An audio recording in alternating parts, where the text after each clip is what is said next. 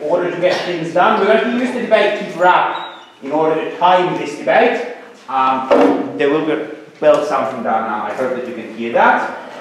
Are there any questions before we start? If not, we invite first speaker, the Prime Minister, to open the debate on the motion standing the name here.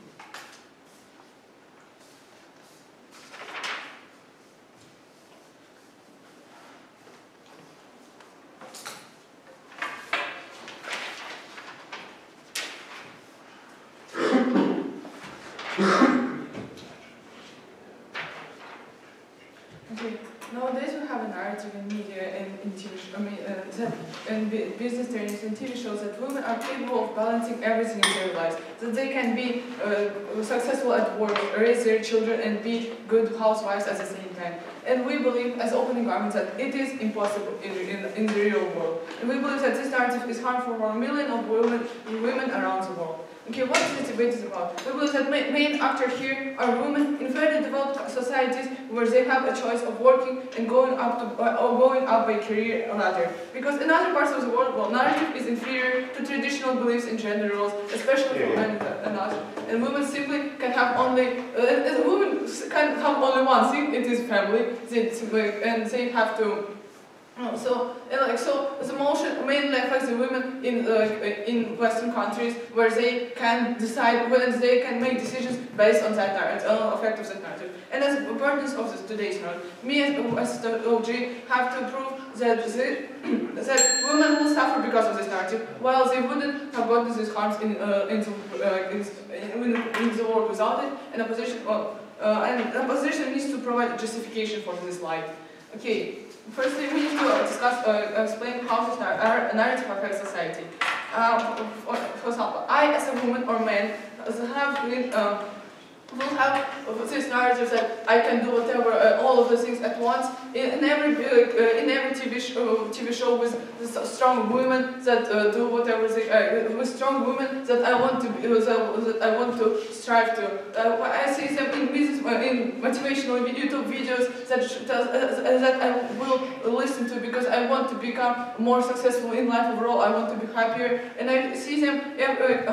And I see them, I see people talking about that you don't have to choose between that or work and family. You can have both, and that will make you happier. And I think that, and I start believing in it because I see a TV character, a businesswoman that is also happy for her family and is happy with her husband, and everything is good for her.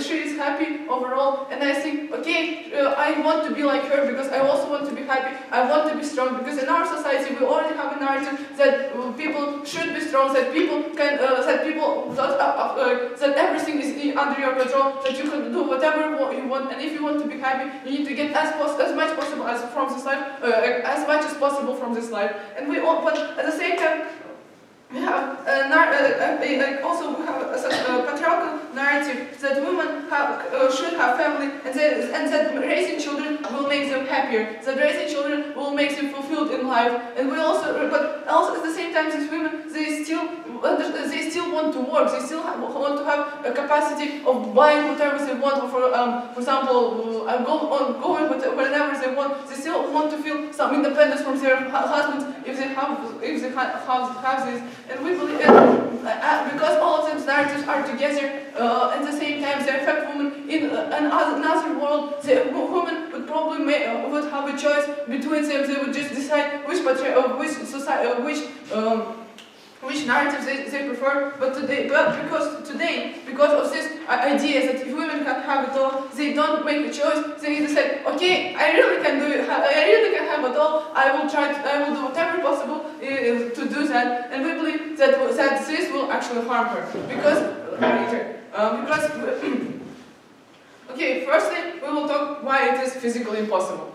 Well, women will decide when women will, okay, so how it will probably happen for in a woman's life? She will probably first she will go to a good she will probably try to make it to the best company possible. Then she will decide to have children because okay, all of these narratives tell me that I need to have children, and this woman who can have it all says me that it wouldn't harm my career if I would work enough. But we can say that in real world, when you have children, you also have obligations in front of these children. You need to take care of them. You need at least to have a pregnancy leave. You need to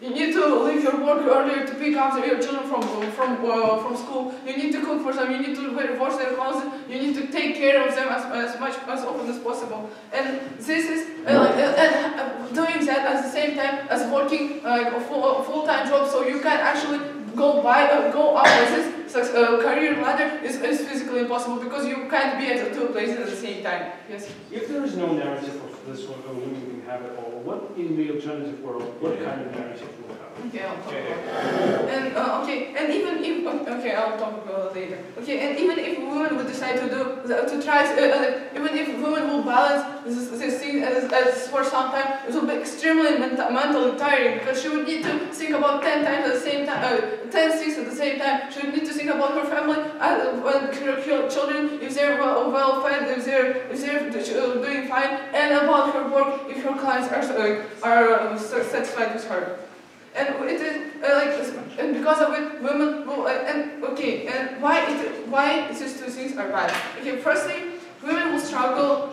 Women will struggle, and because they can't do. As I said, it's one person that can't do two things at the same time, and because of it, they will think that they are inferior, that they don't try hard enough, that they are worse than these women in television who can do everything, who can balance everything, and because of it. They will feel unhappy. They will think, okay, I'm bad wife, I'm not good enough. I'm not good enough to have children. I'm not good enough to have this work, and that will make them, that will stress them. That might even push them into depression because they think, okay, it could have been better. And secondly, we believe that it will add up to the gender pay gap because. Women would have to put up after women will start struggling when they realize that they need to actually give much more to their family, they would probably have to leave their work or have a much less work hours and get a smaller pay because you can't reverse your family. You already have these children. You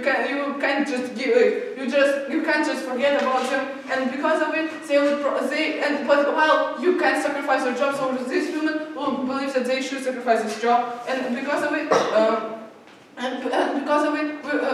we will still be adding up to the gender gap because these women they will get less work hours, they will get less pay, and they can give less impact to the world with their money. Okay, and we believe that in an alternative world, women would choose what is more suitable for them, and after they make this choice, they would still happy about it because they would feel happy about it because it wouldn't be a pressure to do everything at the same time.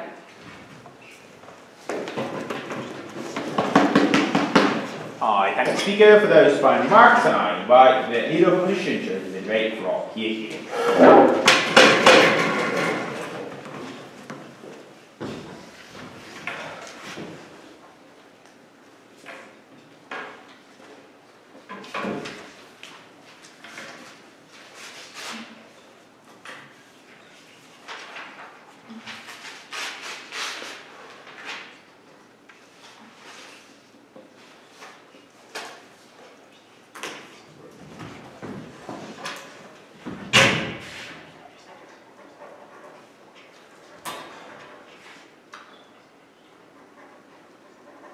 Okay, Honourable Speaker, let us first frame who we should be debating about and how does the narrative work. After that, a few direct interpretations, And then I'll explain to you what is the likely counterfactual that will happen in case we don't have this narrative, and why this counterfactual is by far worse for women in any case. Okay? So let's first of all, let us talk a little bit about who we should be talking about. We believe that we are not locked into the Western states because many developing countries do have the same debate about this same thing. Like, for example, India, Malaysia, Kazakhstan, all of those countries, they do have different narratives that are conflicting. They have gender roles, they have this type of stereotype, they do have feminist societies, they do have universities that do spread some liberal ideas, and there is a big clash between those narratives. So it is pretty relevant motion, but also must understand that impact is incomparably bigger for oppressed women when you're able to push some kind of a narrative like that. For them, because most probably those people in those extremely liberal countries in which you're pretty free are already educated enough about their possibilities. They do have a lot of different role models, and so their ability to choose more or less is pretty big and does not really depend on those narratives. But lastly, we believe that there are conservative groups even in those countries that the opening I was talking about. So in US you have, for example, poor people, religious people, you have non-integrated minority groups in Europe, etc. All of those people are extremely important. We're going to focus more on them because they suffer by far more, right? So what they're talking about is the fact that, well, it's impossible, you will not be able to choose correctly, right? You're going to feel inferior, etc. We do not believe that, because we do not believe that this narrative is going to work in a way that it will say, oh, look, it's so easy, no problems, have women, have children, have work, etc. Realistically, what is this going to be? Probably it's going to be personal accounts of struggles that this woman face, and explanations on how you can avoid those struggles, or how you can manage all things together. It's going to be messages that showcase support, showcase you that you can persevere through those things, not aggressive remarks that say that unless you do that, you're a loser. And why realistically it will be this way? Because in most societies such messages are spread by feminist groups, right? Not just by random people. And those feminist groups have a very clear understanding of what struggles do women have when they are a mother, but also when they live in some kind of oppressed society, and therefore they'll try to do their best in order to do a work that will not oppress those women even more by showcasing them their inferiority. They'll try their best probably to frame them in the way that we're talking about, right?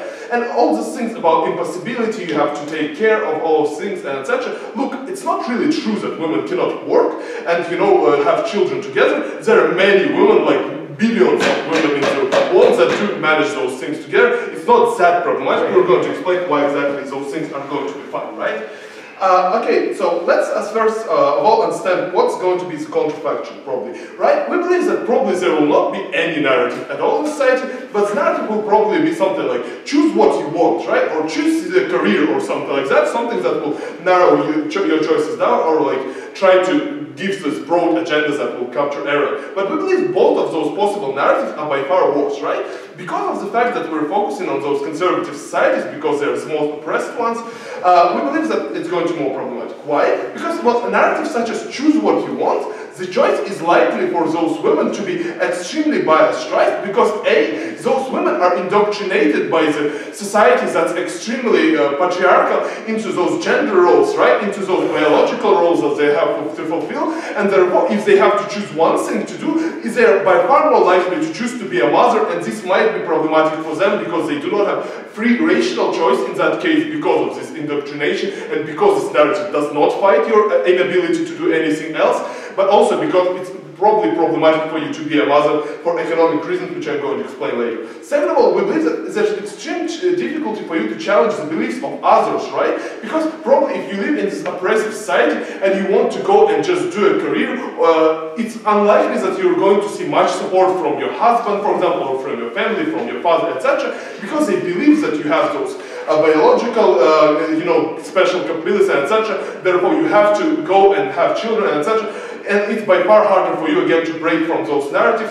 And there's also for yourself, third of all, fear of economic struggles, you know, all of those problems. You don't necessarily know how you're going to only get by without support from your family, etc. But if you do both of those things, we believe on the comparative, it is by far better for you, right? Because if you as a woman have both children and you both work, you do not have all of that pressure ramping up on you, that you are just unable to go to work, and the only option for you is really to have children. You are more likely to be more free for you to choose, like, am I going to only have children or am I going to work as well? Because you must understand, right, this narrative will not be like, you should work and you should have children and everyone who doesn't do that is a loser. It will just tell you, right, you can choose, you know, to do both things. Maybe you can do those things. It doesn't mean you should do those things. And I believe more women on the comparative on our side are likely to choose to have both of those things and try to manage them together, and therefore that means that they are more likely to be accepted by their families, by their men, etc.,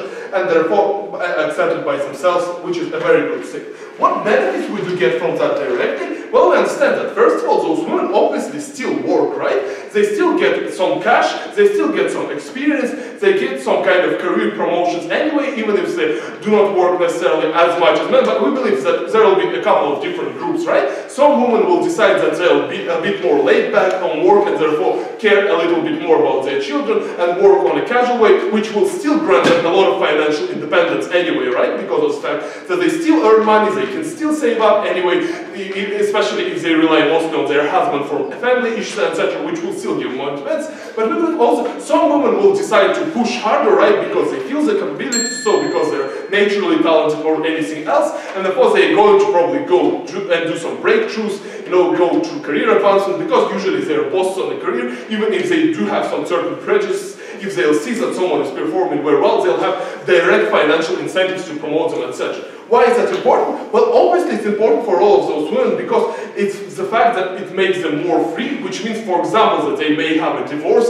without fearing for the fact that they will not be able to get any job because not having any experience or not having any money to get by in the first month before they got a job. They become more free in those conservative societies because there's a lot of, for example, abusive husbands because you don't have any kind of family culture inside them. It's extremely important to them. But second of all, because we break up a lot of different stereotypes that happen, you know, because when you see that women are actually capable of performing very well on jobs, some women are getting promoted, etc., not only the bosses, but also co-workers of those women will see that actually women are capable of doing all of those things, and therefore it's less likely that later on in their life they're going to try and restrict their daughters, for example, from getting some kind of education, because they'll actually believe, because they are not inherently repressive to women, but they just believe them to be inferior, right? And when this child views challenge, it's by far likely that this kind of a narrative is going to change. We believe it happens more on our side, only on our side. Essentially, it is possible, and therefore we're very proud to boast.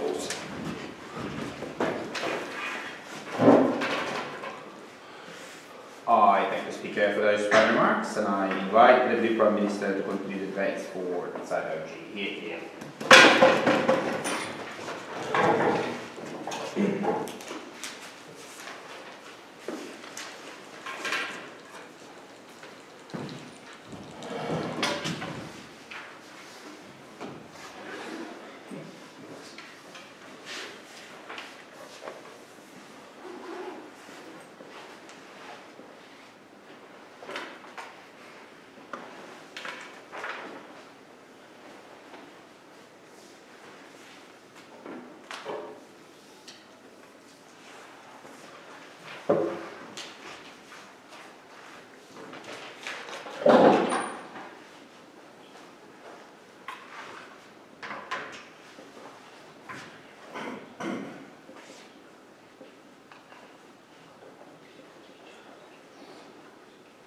Okay, today opening position states that so we should include the women from developing countries, and we should prioritize them over women in developed countries because they always have role models. We believe that because this narrative of women can have it all is so attractive for most of the women, because well, you can have it all, you can be happy as happy as possible in this world. Because of it, women will, even women in developed countries will choose it over everything, every other role models that you talk about. So in this matter, they are as effective by this narrative as other women might, as strong as it can be. And also we believe that the women in developing countries, yes, probably in countries that are in the middle of gender roles, they still can where they can go to work and they still can do whatever they want in their lives. Today I'm saying that we should exclude women from countries like Iran, Iraq, because these women don't have a choice at all. The women from Palestine in this situation are the same as the women in developed countries that I talked previously about. Okay. And you say that billions of women actually balance it now today. Actually, well, we say that we haven't seen gender pay gap because it is caused by women in most of the world. These women are not balancing both successful life at home and successful life at work. Actually, they only mainly do a mediocre or worse than mediocre life at work and successful life at home. That's what happened to most of them because they spend much less amount of time at work. They start, for example, if they do their actual work at night after they will send their own children to sleep, and they can't do anything with it because they simply can't work while their children are awake, and because of it their status at work is actually suffering, and they can't do anything about it because the children, you can't just reverse them now. And okay, and you say that, so you say, what I'm talking today about. I say that because this narrative is, if this narrative didn't exist in our world, it would be better for women because, as you said yourself, women would have to make a choice between either working successfully or having children successfully. They still can, for example, have children successfully and understand that they will have to sacrifice their salaries. They might be 1.5 times smaller than they would have been if they went to the work path instead. And we believe that this idea of sacrificing job but still working and having some payment doesn't lie in the narrative of women can have it all, because women can have it all implies that women can be successful in everything. Okay, and so today we say yes. Okay. Why on your side is the house those women will blindly follow that narrative and sacrifice everything that they want just upon that narrative?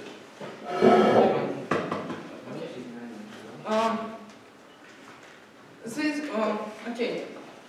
We believe that in this world without this narrative, we already have a resistance against traditional gender roles. We already have a lot of feminist communities that say you don't have to work, you don't have to sit at home. You actually can choose. You actually can choose to work instead of having children. You still can be alone all of your life, or having only your husband without your children. That narrative is supported. That narrative is, even if it is considered to be harsh,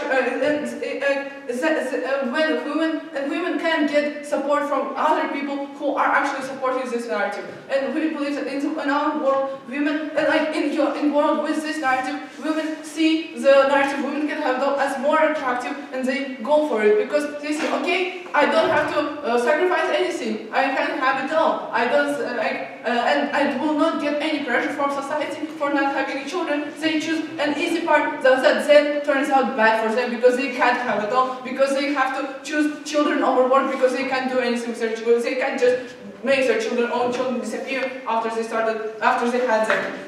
Yes. So it's unlikely that women, if they struggle as much as OG says, will continue to work. They can still have an option just to have children and sit at home if they see so much struggle, but they'll at least try and have a rational choice when they do that. Okay, and the problem is that women will do that. The women in our world would have preferred to stay at work instead of having 2-3 children. Would have probably or would have maybe only 1 children, or would have or would have spent much more time at work. They in your world now will choose to have children, and they will be more unhappy because in your world they get less paid because they can't spend all of their time at work. They can't spend as much time as their co-workers, male co-workers at home. And because of it, they will get less promoted. They will get smaller salaries. They can't do anything with it. And now they can't do anything with it. In our world, they wouldn't have they would have chosen the harsh part of prioritizing work, of not deciding to be successful in children's life, but at this work they would get support from the feminist community. They would have decided to, okay, I can do what they would have decided that, okay, I will go to the harsh path, but I will get what I want with work. I will be able to buy whatever I want. I will be able to go wherever I want, and they would understand, but they would accept this choice because they made it themselves. Instead, in your world, they still made this choice, but they failed in this with their choice.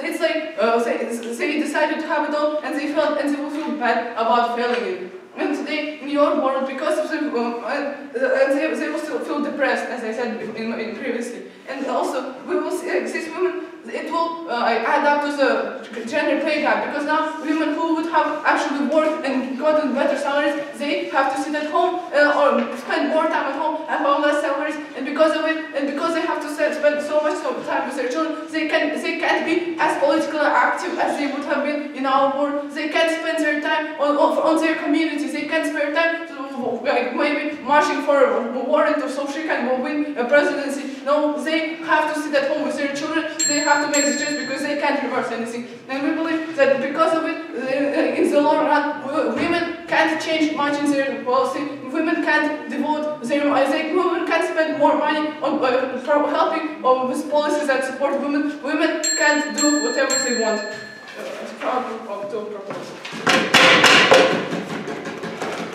I thank the speaker for his final remarks, and I invite the leader of opposition to continue the debate over here.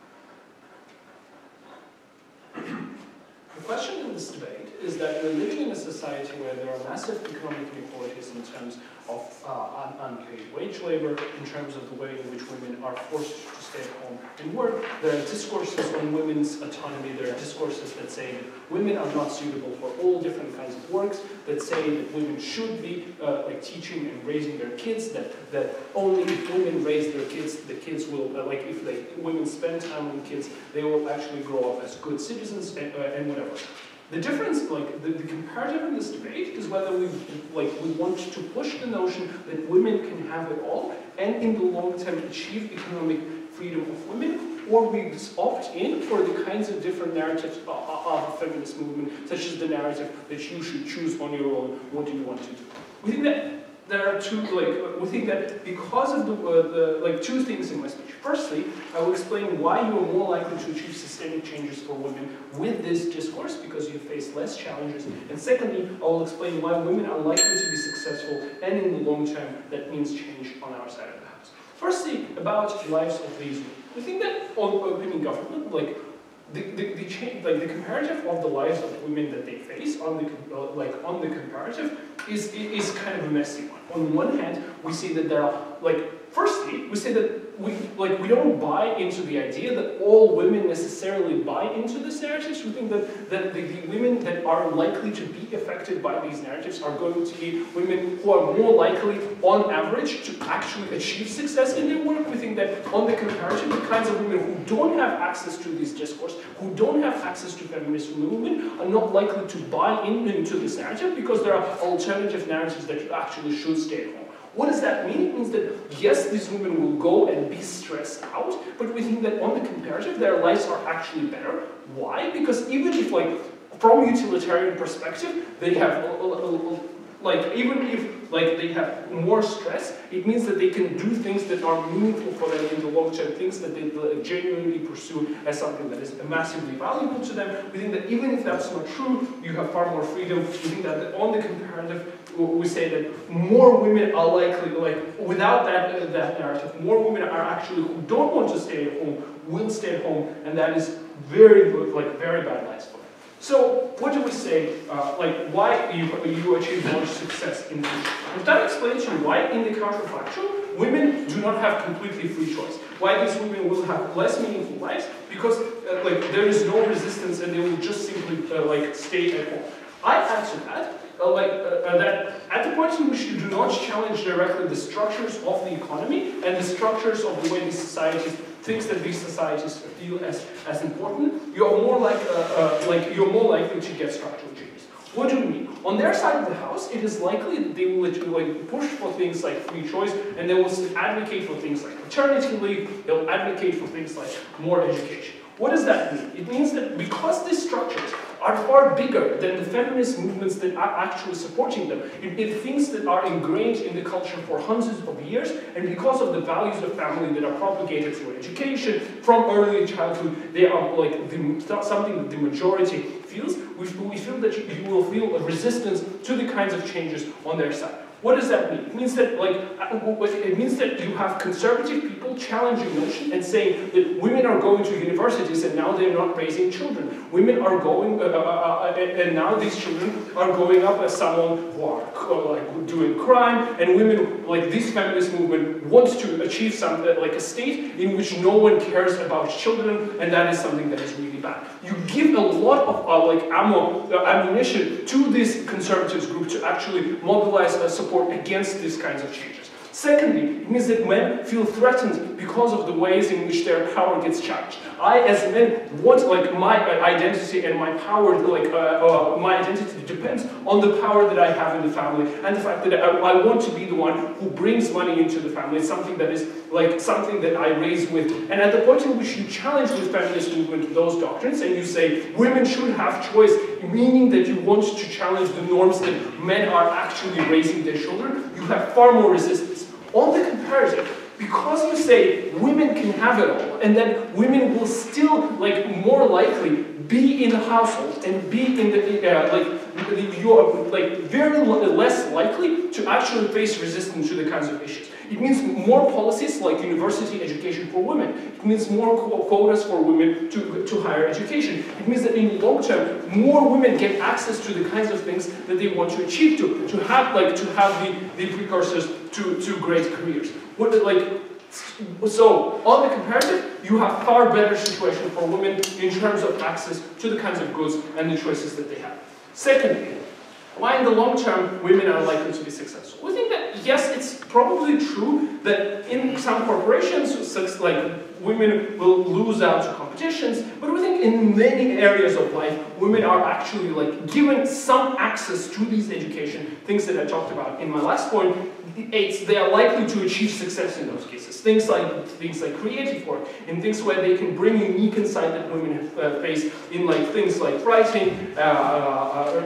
Secondly, it's there are also a lot of works that are compatible with basic domestic duties, and a lot of women can focus on that. And even like doing things like startups that cater to unique women's preferences and like that men would otherwise have not found, and means that they are more likely to achieve success than on the comparative. And lastly, feminist movements are likely to be actually giving attention to successful women in those scenarios. Why is that massively important? We think that at the point in which you have these role models on our side of the house, you have a lot of inspiration for more young women to actually free to choose and opt into working rather than staying at home. It secondly directly challenges the cultural notions that exist around gender and biological purpose of women. Why is that like massively important? Because we think we can achieve on our side of the house in the long-term transition, like through the notion that women can have it all, we are far more likely to transition into like make other discourses such as women can have choice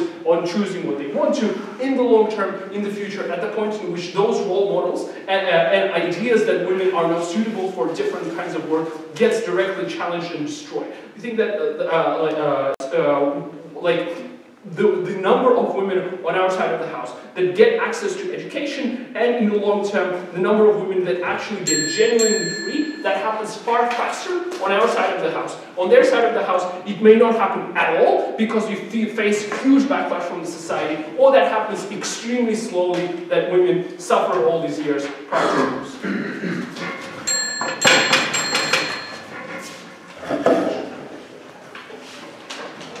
I thank the speaker for those fine remarks, and I invite the Member of Government to open the second half. Here.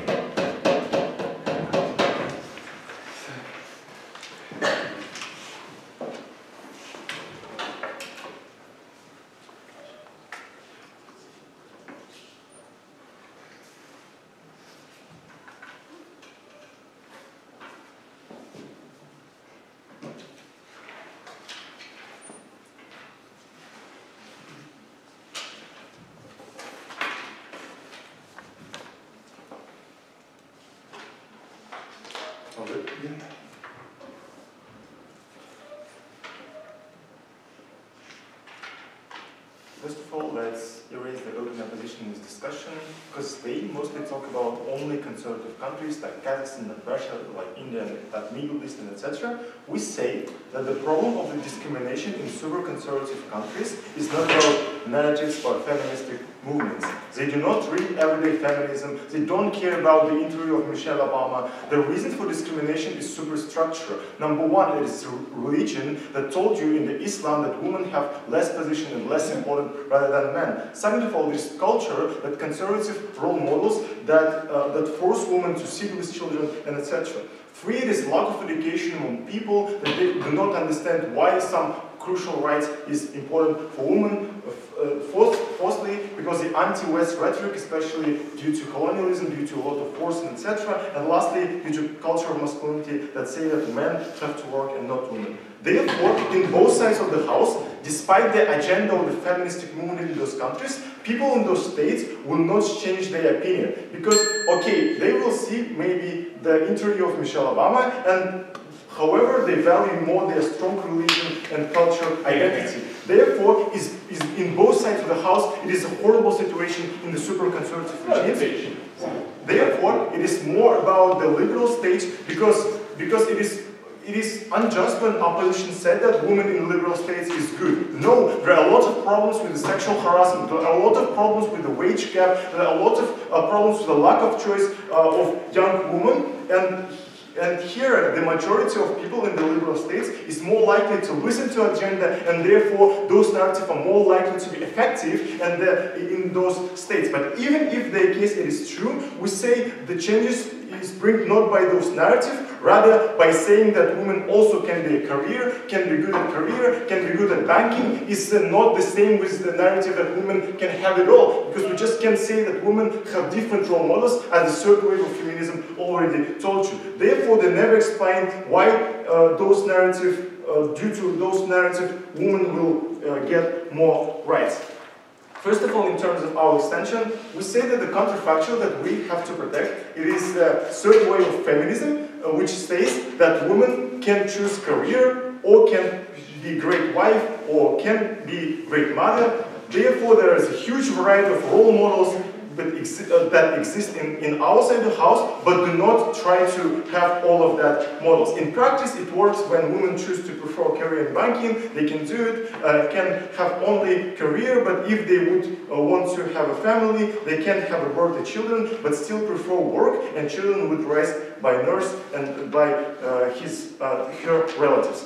Number two, how this narrative creates the perception of women in the liberal states in the bad way. We say that even if the liberal states, women still depend on the other stakeholders. Number one, they still depend on men, because in the majority of liberal states, men still have huge influence for women in family relationships, in the workplaces, and etc. Number two, they depend from, especially young women depends on parents and their relatives, because they directly affect your choice, affect your preferences and your personalities. In their side, women can have all, and those stakeholders saw it on TV, read interviews and etc. and believe in this rhetoric. Therefore, it's more likely that in their perception, the great role model for women is to have all and be good mother and also be good consultant.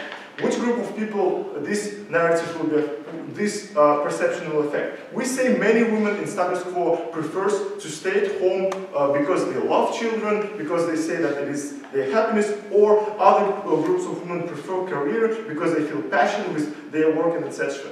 We say that those women will be affected in the bad way. How it affects women? 3 impacts here. Number 1, we say husband of these families is more likely to say that you should have all because he saw this interview and he saw all of these role models on their Western media, and therefore it is great for you. It is great for you to not only sit at home. It's also great for you to find a job, even if part-time job, and then also be a good volunteer and etc. Therefore, they are more likely to persuade their wives that it is a really great model for them. Number 2, parents, it's also important stakeholder here because they still affect women's choice, especially when they are young, because they depend on the financially depend on their parents, and therefore parents also can say that my daughter, it is better for you to have a role, it is much better for you to be a great consultant, and also find a great man and create a family, and etc. And lastly, in terms of HR and CEO perception, we say the majority of is men still in liberal states, and therefore they're more likely to fear that women won't have a role, and when he sees the candidate as a woman, he's more likely to believe that in some part of her career, this woman more likely to want to have children because the many narratives told about it, and therefore those CEOs and HRs less likely to give offer for them or promote them for the crucial positions. Why? Because in comparison with men, it is unstable for them to hire those women, even if in the big picture it seems like the liberal state is good in terms of women's rights.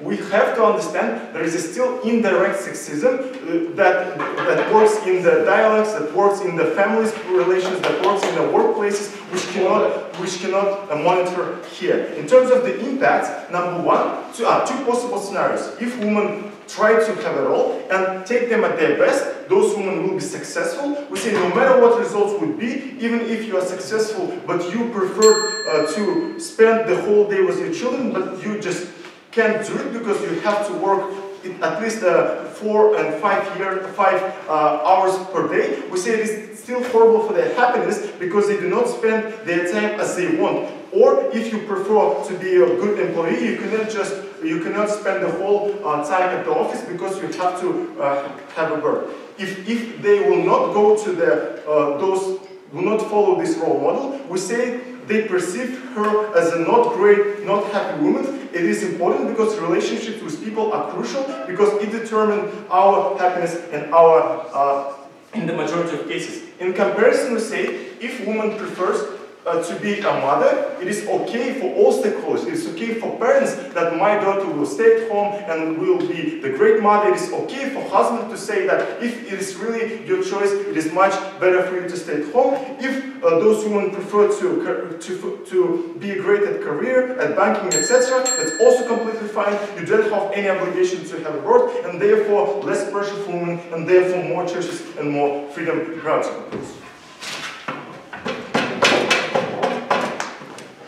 I thank the speaker for those fine remarks, and I invite members here.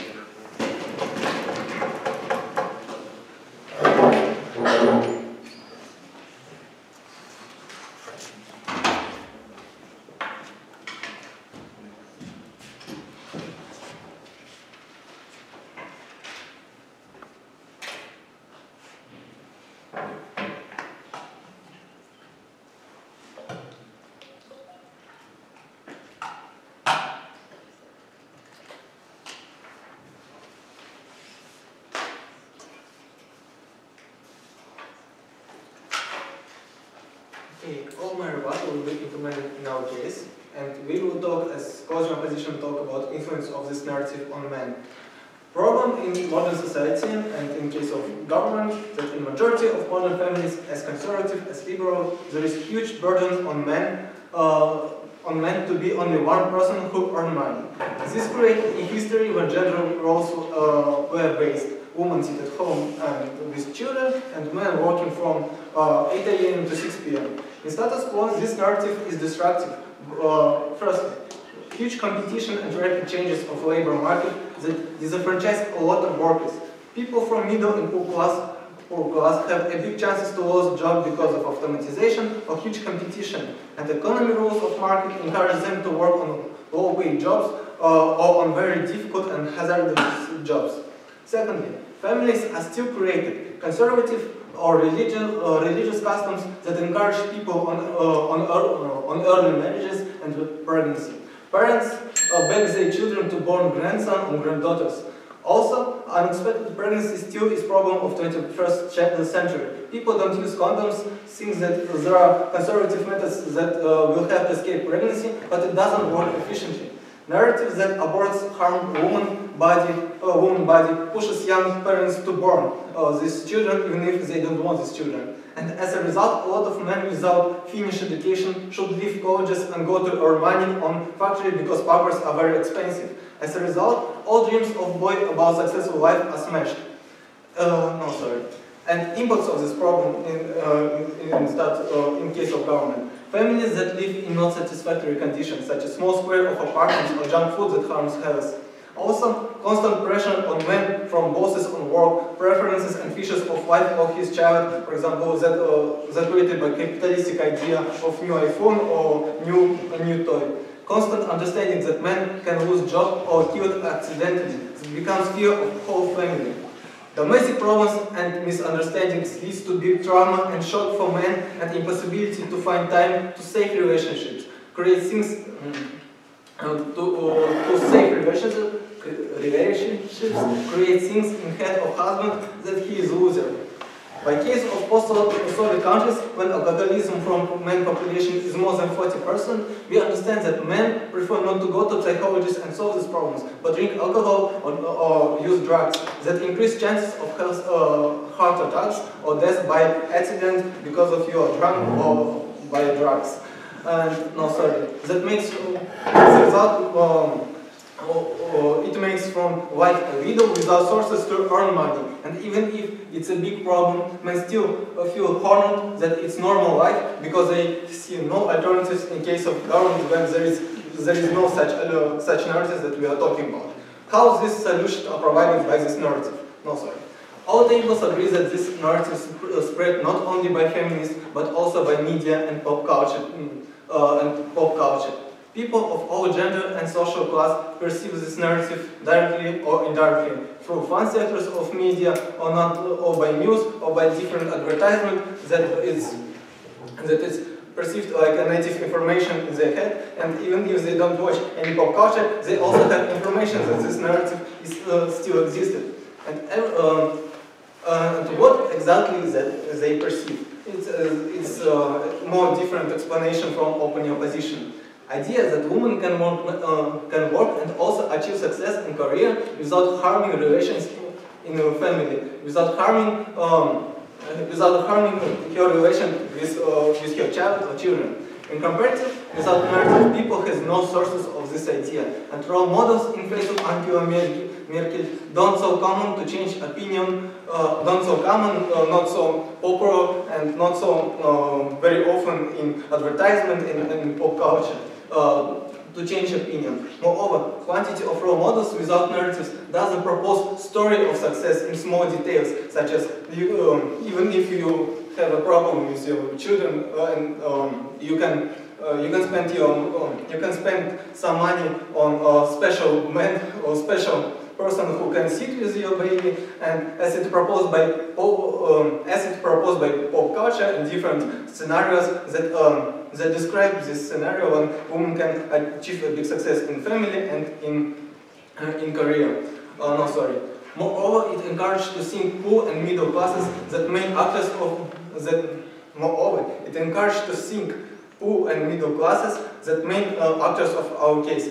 And in our case, these actors these men of all ages understand narratives that women also can work, and it's normally that, and if men would struggle with threat of unexpected pregnancy or early marriage, his calculus will change from idea that I'm only one who can earn money, even if it's difficult to me, to idea that I can work and my wife can work, and it will influence positively on our family and in our relationships. Moreover, women also covered by this narrative, and they will try to propose their help in financial affairs of this family. No, sorry. Impacts. Crucial impacts that are proposed only by opposition side.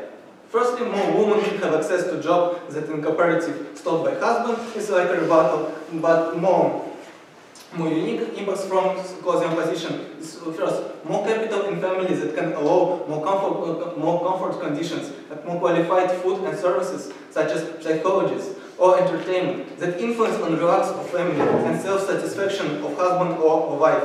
No, sorry. It leads to less alcoholism, less heart attack because of alcoholism. Okay.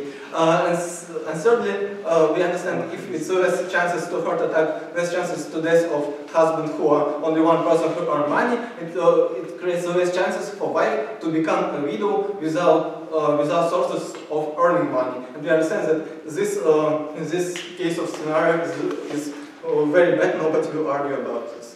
And why we don't regret this narrative? Because this narrative is spreading and cover more and more families that struggle from destructive narrative that only men must earn money. And we have big probability that microclimate of families that will accept this narrative will be better. People, and especially men, will feel how their lives is changed in a better way, how they become more relaxed, and they will share this narrative as a tool of a good life among friends and colleagues that suffer from over-exploitation of husband. And it means that more people will feel pleasure from destroying chains of gender inequality. And in only our case, we explained how impacts of open opposition will be existed in reality. And because of that, I'm proud to oppose. Thank you.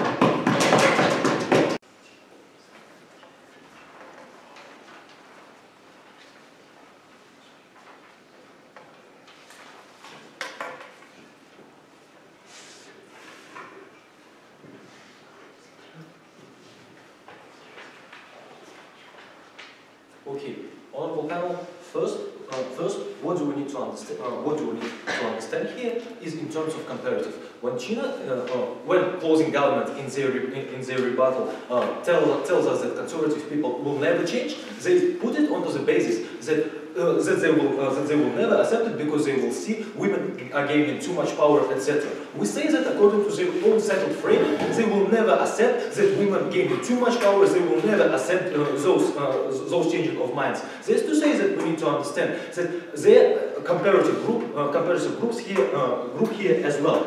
Firstly, we need to understand what's the specification of our extension here, and why even those men on which only closing opposition is talking about is a comparative here as well as women, because every single team in this room bases their arguments and bases the importance of their arguments upon the stereotypes which appear about gender roles of people, etc. That's to say that if this group of people is suffering as well, as my partner is already explained to you, they are also a comparative here. But secondly, my partner brilliantly explained why sufferings of those men directly affect on sufferings of women into their houses, into their homes, etc. It's extremely important because the majority of the days, the majority of your free time, you are spending at home with these people, and it's extremely important for you as women and as this wife as well. Secondly, upon the framing of this debate, we need to understand the previous three tables have